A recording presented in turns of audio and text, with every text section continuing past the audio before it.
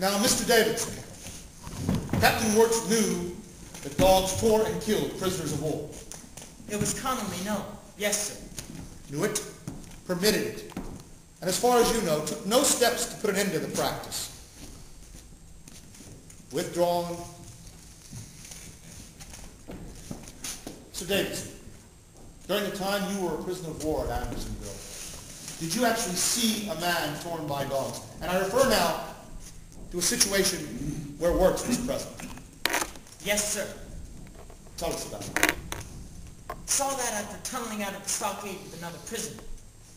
We got maybe 15 miles from the camp before the dogs treated us.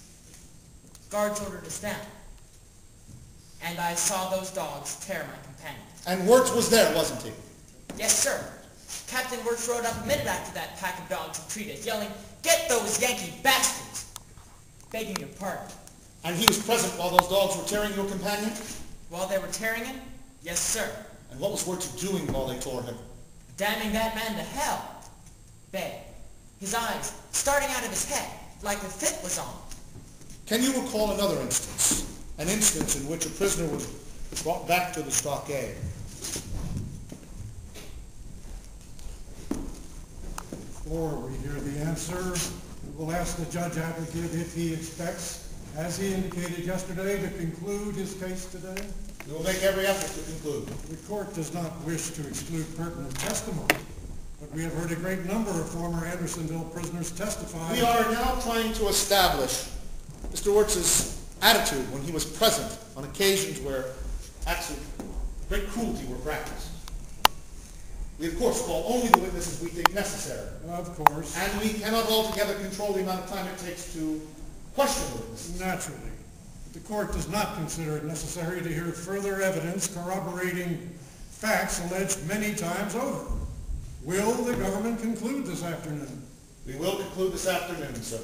Continue, Colonel. Mr. Davidson, the question is, do you know of any instance in which escaping prisoners of war were tracked down and actually killed by dogs? And again, I refer to an instance when Mr. Wirtz was present. Do you hear me, Mr. Davidson? Yes, sir. Well? I don't like to talk about that place, Colonel. State the circumstances. Was this time. A man from my prison squad escaped, tunneling through to the outside one night. But then, we heard the rumors he'd been captured by the dogs. And you actually saw that man being brought back into the stockade? Yes, sir. First through the gate is Captain Wirtz on that big gray he rode. And then come two guards, and this man between them. And they was holding him, letting him go once he was inside that gate. He fell down. His legs was torn, and his throat laid open. His flesh torn about the legs, and his neck was bloody. And did he get up or did he lie there? Made as if to get up, and then lay back. He didn't move after that. And where was Wirtz during this time? Right there. Right where? Like I said, sir, We will hear it again, please, Mr. Davidson. like I said, he rode in and this man fell down. Captain Wirtz rode around him, looking down on him, reining in his horse, which was skittering and rearing. That was a horse with a temper. Then rode back through the gate.